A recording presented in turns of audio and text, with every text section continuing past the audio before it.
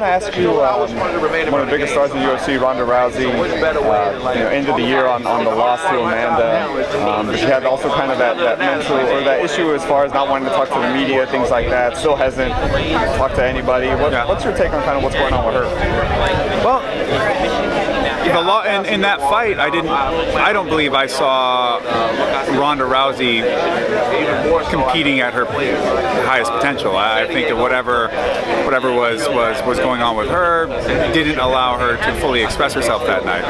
And Amanda is supremely confident right now, which is really a dangerous fighter to deal with. As far as the media and all that kind of stuff, no one prepares you for that sort of thing, and I think that it's a really tough thing for any person to know how to navigate that. Sounds like they're still trying to move my car.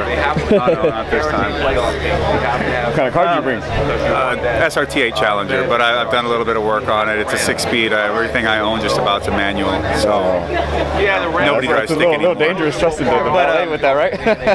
Well, I think they can cover it, but yeah, nobody prepares you for that sort of thing. And she got outside the box of the UFC PR machine, and she got into the big machine, the real machine, the frickin' star maker.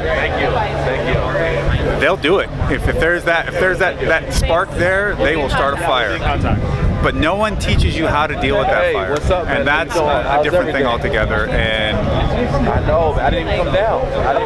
I stayed. Even if you're well prepared for it, just you're a person that is more suitable for that environment to deal with that. You still need someone to have your back that you can trust, that will give you the right advice and steer you.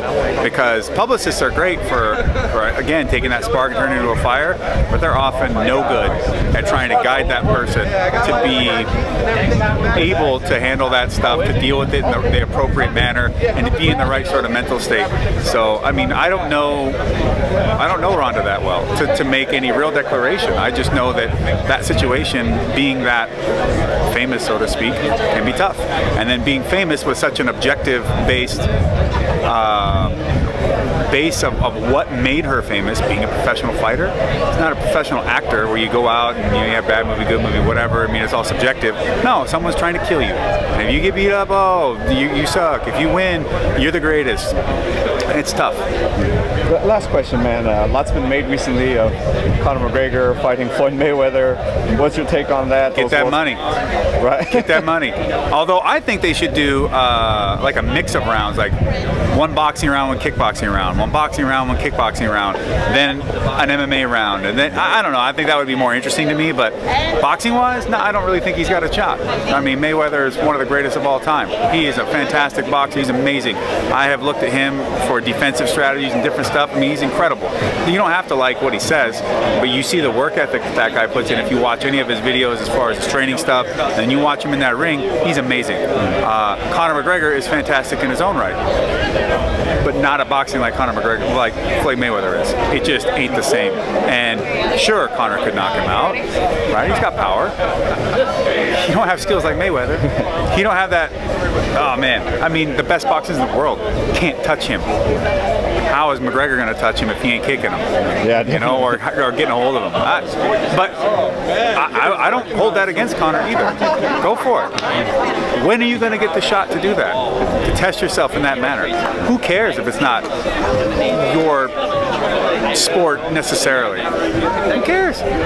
Go live your dreams. Go try for something. Failing at something great is better than doing nothing. Yeah, strive to be great, right? Yeah, exactly.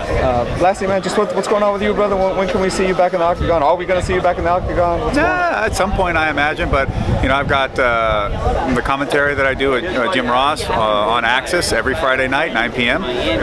For New Japan Pro Wrestling. I've got my fighter here tonight, AJ Bryant. I have my fighter 2 weeks ago, Alyssa Garcia.